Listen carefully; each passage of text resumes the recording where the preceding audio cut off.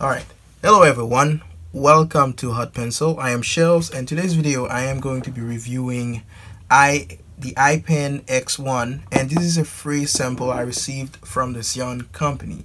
As some of you may have known, lately my old stylus is broken, so I was looking for another stylus, and I bought the previous stylus from the same company, but it was a much earlier version of the very same stylus. I was satisfied with the precision. I was satisfied with the way the pencil worked, except it has one killing feature that I didn't really get into, where the pencil will shut itself off in the middle of work. It doesn't matter if you're still using it, it will just shut itself off. And that was a major turn off for me, because when I'm working with a stylus, when I'm working on a canvas, I usually draw with it. It usually takes me more than an hour to finish with it, so I will, every 30 minutes I will have to power on the stylus. Now let me show you what's inside the box of the IPEN X1. Now it's very straightforward. It looks like an Apple made product based on how the packaging is made. All right, let me just get out. Okay, first thing you're gonna find, hopefully I'm taking this out properly.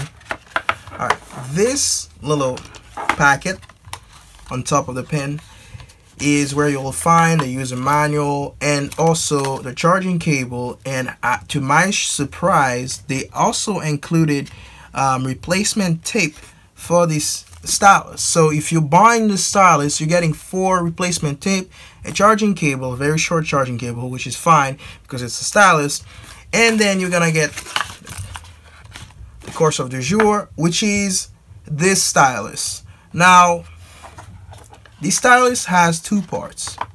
This is the stylus by itself, and this is the charging cap. You can see it right here.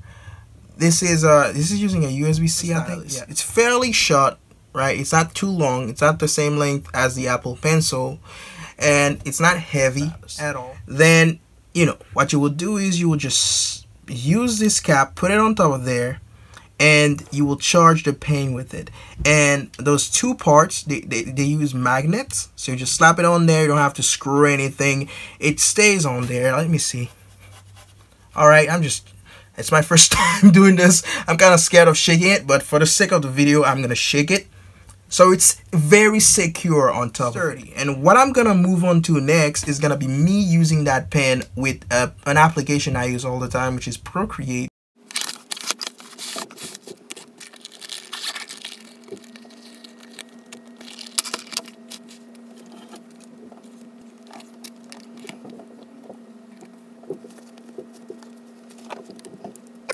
Alright guys, I am back, and you know, a lot of you may be wondering why I'm using the stylus and not the actual Apple Pencil. I just wanted to make this clear. I am still using the iPad Air 2, and as far as I know, the Apple Pencil is not supported by the phone I'm using, so this is ideal because it's not only locked to the iPad ecosystem and the iPhone ecosystem, or the Apple ecosystem rather, it's a stylus, and you can use it with your Android phone. It's like double the uses for a very small amount of fee. It's not expensive. I haven't bought it yet, but I don't imagine this to be as expensive as the Apple Pencil. Now let's check out the reliability of this pen. Gotta open Procreate here. Oh my goodness, I haven't turned on the pen yet. So here's this one feature that I found about this pen that really put a smile on my face, and I said, wow, this looks bloody sexy. It's the way you turn it on, right? There's no button around here, and like, where is it exactly? You just press this just like a normal pen, and bam, here's a light here. How freaking sexy is this, man?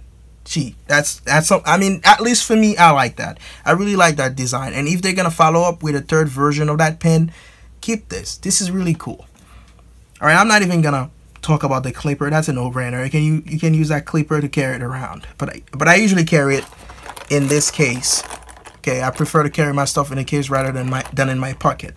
So it's not a feature that I really care. It's not a feature that I really care about. All right, as you guys can see, I'm fairly experienced with Procreate, and I have used many other type of styluses, ones that have pressure sensitivity and ones that doesn't have pressure sensitivity. And here that's my work. That's from some of my work from 2019, and you will see it. Oh my goodness, I zoomed in. I didn't mean to do that. Give me a second. And if you're looking here, right, I've worked from 2019, 2018, some of the works I did for some folks, and 2017, and some of the works I moved off of my iPad, dates all the way back to 2015. So I know how a stylus should feel like when you're drawing with it on an iPad Air 2. Now let me go to my X34 folder for 2019, and I'll just create a new canvas. Oh my goodness. This is the pencil I'm using. See, I need to press this plus button. That's precision right here. Okay, screen size. Now, I am gonna test this pen. I'm gonna put the cap back on. Okay, I'm gonna test this pen for skipping.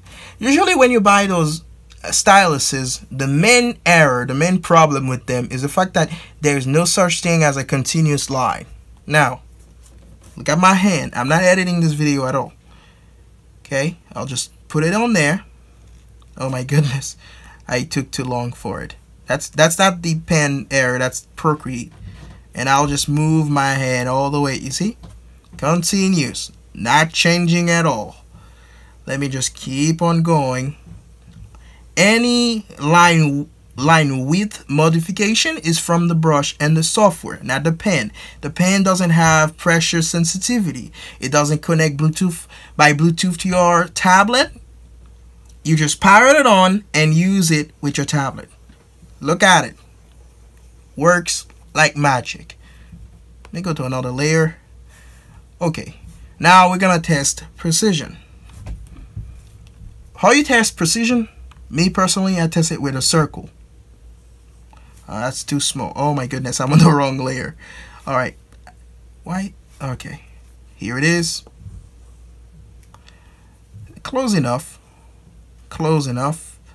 As you can see, I can create a full circle with it, and it follows my hand writing or hand blah blah blah, and it works properly, right?